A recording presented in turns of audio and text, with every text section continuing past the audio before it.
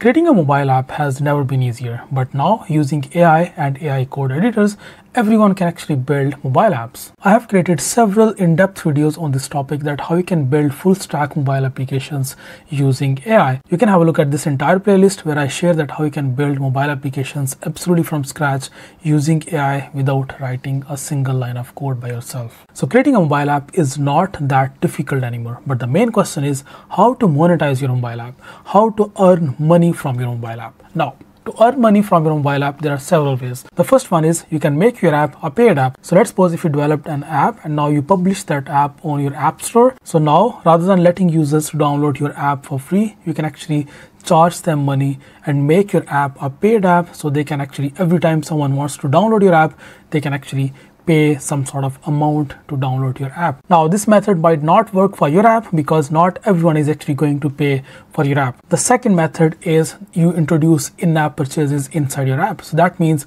if you have like some sort of features that you want to hide behind a paywall, let's suppose if you're introducing an AI app, so you can allow users to download your app for free, but there are some features in your app that your users will have to pay for those features. Now this is a good method of monetization and it does work, but to achieve this and to make money out of this method, your app should be a really good app with some good features that someone is ready to pay for your app. The third method is running ad in your app. Now this can actually work for any sort of apps and games. So let's suppose if you have a very basic to-do list app or maybe a calories tracker app, you can monetize your app by simply displaying ads inside your app. You can display banner ads, interstitial ads, or maybe rewarded video ads where you are rewarding users with some sort of maybe coins or maybe some sort of features after they watch a rewarded video. Now there is another way of monetization, and that way is really unique and I have not seen something like this before. I recently explored about this method and I was actually shocked by the amount of money that developers can make through this method. I'm talking about this PacketSDK. So this is actually an SDK that you install inside your app,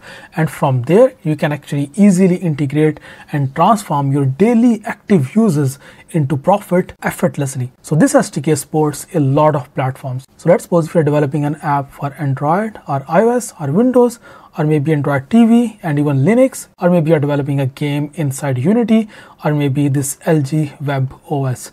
So all of these platforms are supported by PacketSDK. So if you're developing an app for any of these platforms, you can monetize your app using PacketSDK. But I think most of you might be interested in Android or iOS or maybe in Unity games. So I'm actually going to give you a very brief introduction about PacketSDK, that how its monetization actually work. So this is not something like in-app purchases or maybe displaying ads in your app. This is kind of really different than all of the traditional monetization methods for your apps. First, let's just explore about this PacketSDK, and then I'll actually explain to you that how this SDK actually makes money for your app. So whether you're developing a Unity game or maybe a video player for desktop or maybe a daily planner app, as long as you have daily active users, PacketSDK can generate additional income for your app. Let me just show you how much money your app can actually make through this monetization method. So let's suppose if you have developed an Android app and your daily active users are up to maybe like 60,000 daily active users. This is, by the way, a huge number. So if you have a 60,000 daily active users on any of your app or maybe collectively on your different apps, and your most of your audience or you're like based out of United States and your daily active users are actually based out of this country, so this is the kind of money that you can actually make per year. That's like 756,000. By the way, with this kind of daily active users, you can definitely make a lot of money even in ad revenue. But with this monetization method, of course, you can make a lot more money. If you don't know what are your daily active users, so let me just explain to you. So let's suppose if your app was downloaded by 1 million people, and out of those 1 million people, now most of people are not opening your app every single day. So maybe your daily active users out of those 1 million downloads is only 10,000, because only 10,000 people who downloaded your app, most of them uninstalled right after downloading. They realized that, okay, this app is not good enough, so they just uninstalled right after that. But there are like regular users of your app who open your app every single day, so they are your daily active users. So if you have daily active users of this much amount, you can actually earn this kind of money using this monetization method. So let's just, if you reduce daily active users to maybe like 3,000, so then it can make you around $37,800 per year, which is not bad at all. Here are the prices for top 3 countries by daily active user pricing. So on number 1 there is America, and you can actually get paid by per daily active user per month. It will pay you $1.05. Now how it will pay and how this monetization works, I'm actually going to explain to you in a minute. But for now, let's just understand that the most profitable audience right now is, and always has been, is United States, then Hong Kong, and then Australia. In my case, I have published around more than 120 apps so far since 2015, and if you have any sort of app that has American audience, that means now you are sitting on gold mine, and even with simple ad revenue you earn like good kind of money. So just make sure, if you want to make more money, make sure that you develop an app that can attract more American audience. Okay, so now let's understand how this Packet SDK actually work. So it has seriously revolutionized the app monetization, because this is how it works. So first of all, this SDK gathers user IP address. So with user consent and in compliance with privacy standards, Packet SDK collects IP address data to optimize monetization opportunities. This data allows them to build a robust network while ensuring that user privacy is respected through encryption and secure data handling. So data collection aligns with global privacy regulations, which is like with GDPR and CCPA. So that means your app will not be flagged by any of the app stores. So it will be still in compliance with GDPR and CCPA. And also it helps developers to maximize revenue through data-driven insights, maintains user trust with transparency. Now here's the main point, that how this app actually makes money. I mean, we know that it collects users' IP address, but Packet SDK goes beyond traditional monetization models by incorporating affiliate marketing strategies. So your app becomes a hub for driving affiliate traffic.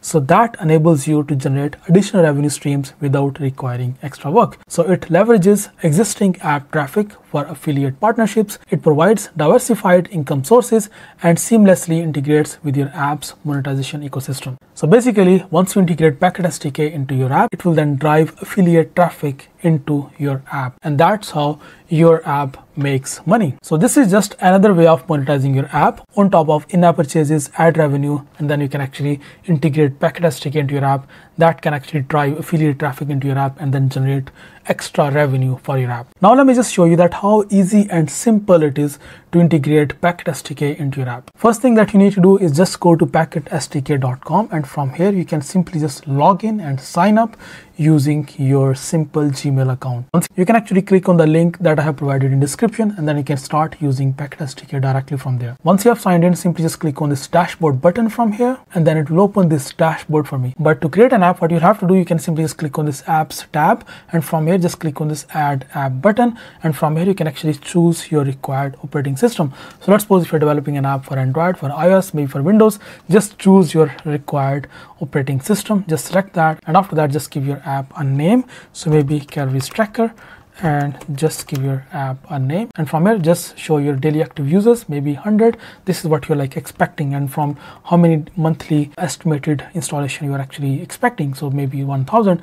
And after that just simply click on this create app button, and from here you can see this is the information that it will display. First of all, it will allow you to download the SDK, so you can simply just click on this button, download button from here, and then it will download this Android package for you, and you can find all of the SDK integration related files in there, so you can actually explore that. And how to use those files, you can simply just click on this implementation docs, and then it will actually guide you step by step that how to now implement that downloaded file that you just downloaded.